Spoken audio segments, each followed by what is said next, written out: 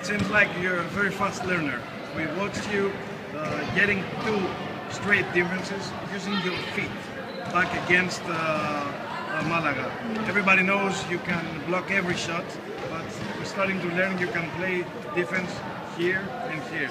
Yes, that's one of my main things I want to go for this year is showing everyone I'm a defensive player. That's what my mind is first this year, not about scoring a 3-pointer or getting dunks or getting stops on defense, stopping my man or just helping the team. Defense is something everyone can do, and if I can stop on the ground, that makes the job easier. Thank you very much, man.